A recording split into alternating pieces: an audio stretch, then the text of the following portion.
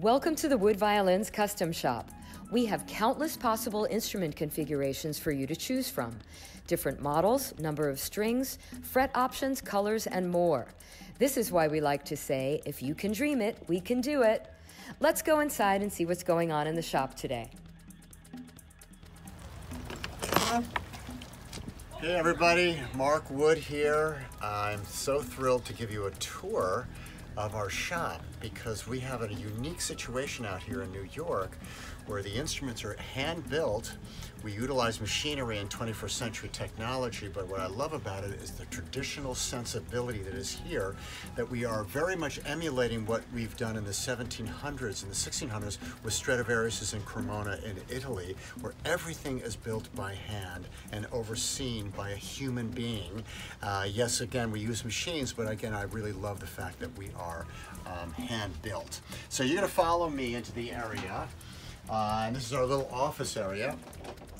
And we take our orders here. We access, obviously, the internet and technology for our orders. And if you want to follow me into here, I want to introduce you to one of our great creative directors. This is Joe Domjen. Hey, Joe. Hey folks, how are you? I'm Joe Domjen. I'm the senior designer and the creative director of Wood Violins. Let me give you a brief rundown of what's going on here. Every one of our instruments, whether you have a Viper, Katana, or a Stingray, starts off as a blank of poplar like this. The next stage is, if you pan over here, Jillian is mapping out our trunks.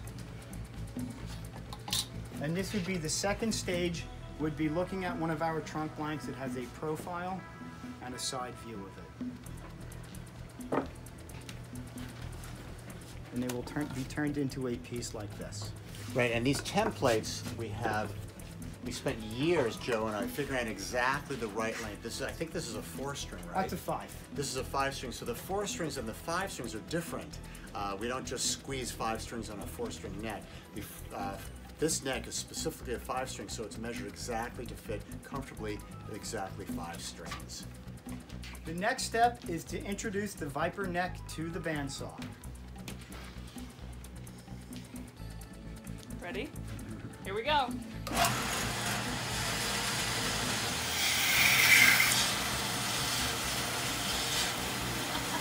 There you have it. Viper trunk. The next stage of the game here is we have all of our Viper trunks have been roughed out on the bandsaw. To achieve the final shape, we go over to this piece of machinery here called the shaper. This template here gives the Vipers their final shape. After being clamped to this board here, I run them past the shaper head here, and it gives them the profile they need for the correct fingerboard. Over here, what we have is our various router table fixtures. This is how we achieve our final cuts and our final shape on all of our wings. What we have over here is, if you could see, if you recognize this shape, this is the fixture I use to finalize the shape on the Nashville wings. This here is a base wing for a Viper attached to the fixture. Its next step would be to run past this router head right here, and we get the final shape. We've got Jillian is doing the soldering of the input jacks.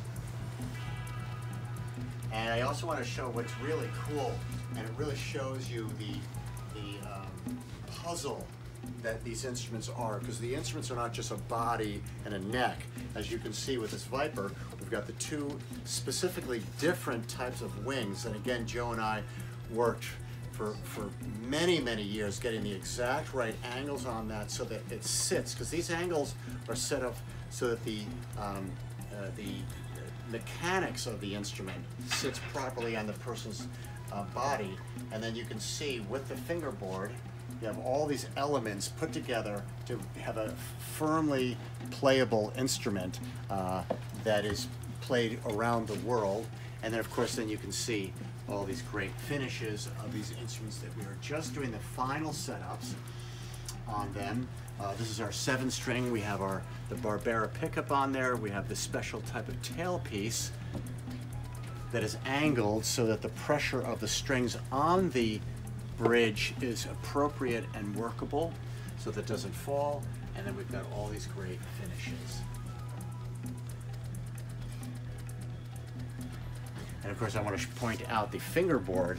We also love to do these designs on our fingerboards because the cool factor is very important with wood violins. And here we have Frank.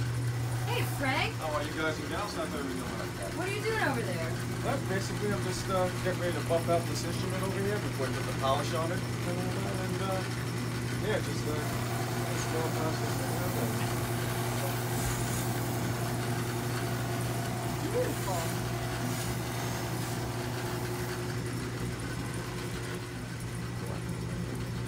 Right over here.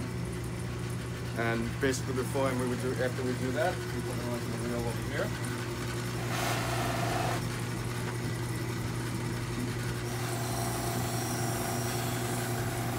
So now we have Dave Padula is on our finishing team, and he's been with us for almost 25 years. And the finishes of our instruments are really important because the beauty of the instrument is critical in the final product. So Dave usually paints in this room. Hey, Dave. Hey, what you doing? What you working on today? Well, I'm putting the final color on here. As you can see, these are all ready to be painted. Everyone's a different color. We can do all the colors you've seen and some you've never seen. So, you know, I gotta get back to work. Yes.